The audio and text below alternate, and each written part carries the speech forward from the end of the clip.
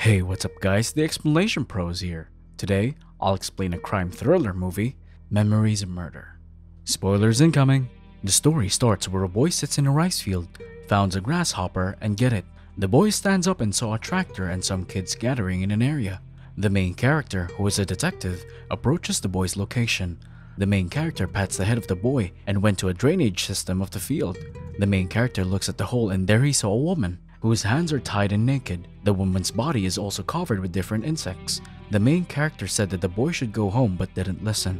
The other kids are there holding pieces of clothes, and the main character told them to just leave it there.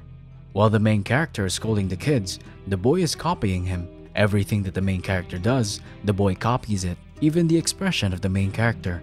The main character is now interrogating someone. He is holding a picture and asking the suspect if he dated the dead woman and dumped him last August. The main character is now writing his report in an old typewriter and didn't even know how to use it. Someone just presses a key and then it automatically went to a next line.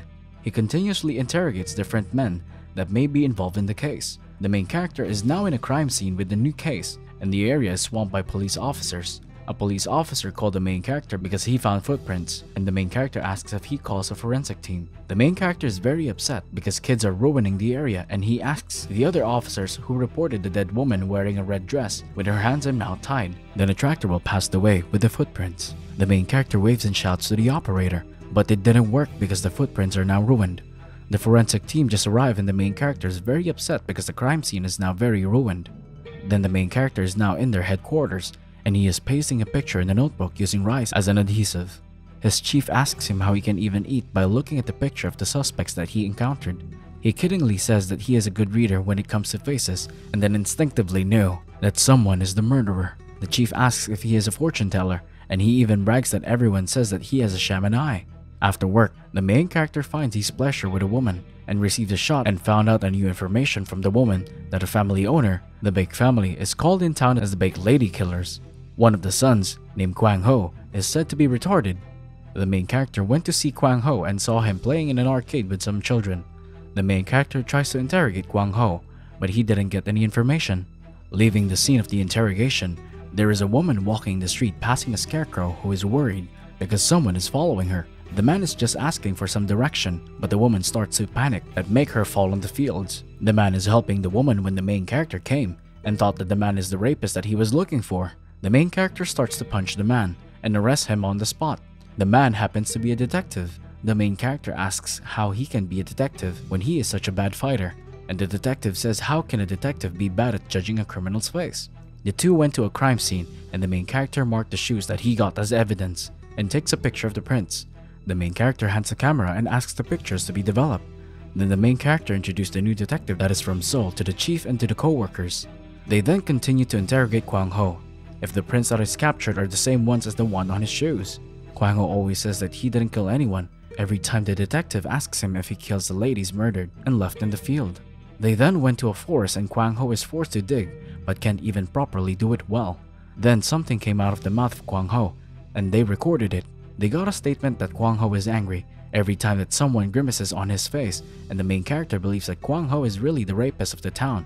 But the detective from Seoul isn't convinced that Kwang Ho is the rapist, so he studies the reports. The next day, they are going to reenact the crime, but the detective from Seoul insists that Kwang Ho isn't guilty of the said crime, but the chief insists that they caught the criminal now. The reenactment becomes a mess when Kwang Ho's father arrives and said that Kwang Ho is innocent. The investigation team is then reshuffled.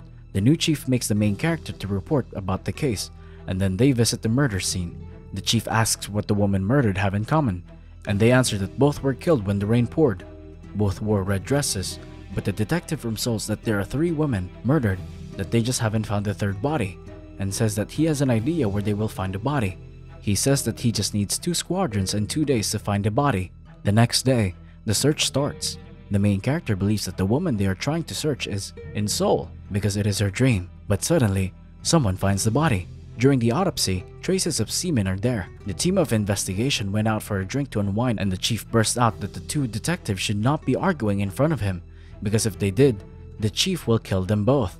Statements given of the drunk chief. After that, the investigation team plots a woman walking under the rain in the red dress. While undercover, they stay in a small space and saw 2 students and calls them because of the heavy rain pour. Then there's a woman passing by the field and feels someone is following her. The The woman runs faster and suddenly someone appears in front of her and she screams. The telephone at the police station rings. They then went to the crime scene fast and found some footprints, hoping to find some fingerprints, but there's none. Another clue pops up when they discovered that every time there is a woman murdered, there is someone who requests the song Sad Letter and wants to play it every time the rain pours. But the main character didn't believe them and says that their imagination is something. The main character's partner suggests that he should try to consult with a shaman to catch the culprit. They believe what the shaman says and do some rituals. Someone came and they hide somewhere, but it is the sole detective. But after that, another man arrives.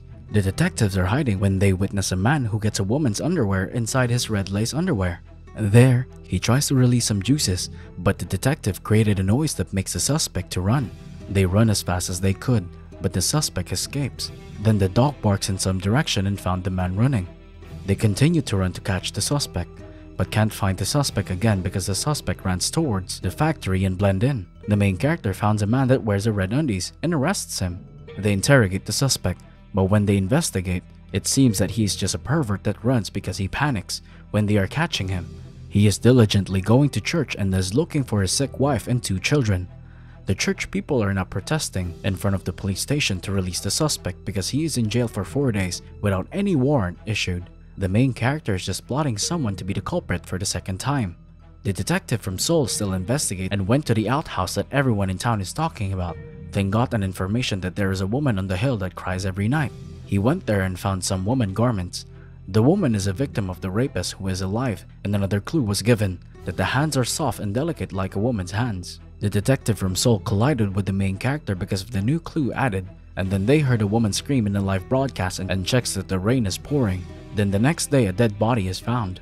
The woman detective found a postcard from the radio station with the name and the address of the suspect, who always requests for the song Sad Letter. The 2 detectives went to the address and investigates, and is looking for Park Kyung-gu, and went to the factory that he is working for. Park Kyung-gu is now being interrogated and says that he listens until the last song but he just can't remember it. They didn't get any information after, since the main character's partner hit the suspect and the chief is really angry. Then the detectives got Kwang Ho's tape and realized that he is a witness.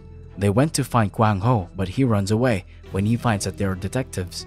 The detectives run to catch up with Kwang Ho and asks what happens and describe how the killer raped and murdered women. Then Kwang Ho's father found them that made him run again. And then there is an incoming train and Kwang Ho is hit and the main character didn't catch up to save him. The main character is out with his lover. His lover says that he looks like a corpse and he should get some other things to keep his sanity intact. His lover says that it's okay to unwind for some time. The sole detective is looking for someone far in the restaurant and is requesting for some backup, and onto the other side, the main character's lover buys some medicine and the pharmacist there said that she should be rewarded for some medal for her kind act for the town. The pharmacist says that she should demand to the Department of Health, but the lover just ignored the pharmacist and walks out the store. The sole detective is in trouble because he really believes that Park Kyung-gu and he is instinctively crazy, but the chief says that he is the crazy one. They are just waiting for the test analysis result of the semen from America, if it would match with Park Kyung-gu's DNA. While the lover came out of the pharmacy, she walks alone in the dark road and feels something strange. And that same night, a student walking alone is held captured, and the next day, the body is found dead. With the frustrations of the sole detective, he went to catch Park Kyung-gu and beats him up. He asks if Park Kyung-gu is the murderer and just mocks him. The main character came out of breath and says that he has the result from America. Then the sole detective is really frustrated when he read the result because it came out negative. It adds to the frustration of the detective that makes him very angry that he even points a gun to Park Kyung-gu and the main character just stops him. The story ends and they didn't even catch the killer. The main character is peeping at the hole of the unsolved case and a girl is there asking what he is doing there because a man also peeps at the same hole and said that the man did something there way back long years, and the main character asks what does the man look like. And the girl answers that he is just a very ordinary man, and the main character tears up because of his frustrations. Thank you so much for watching. If you enjoyed this video, please hit the like button and also subscribe to my channel for more videos like this. See you in the next video.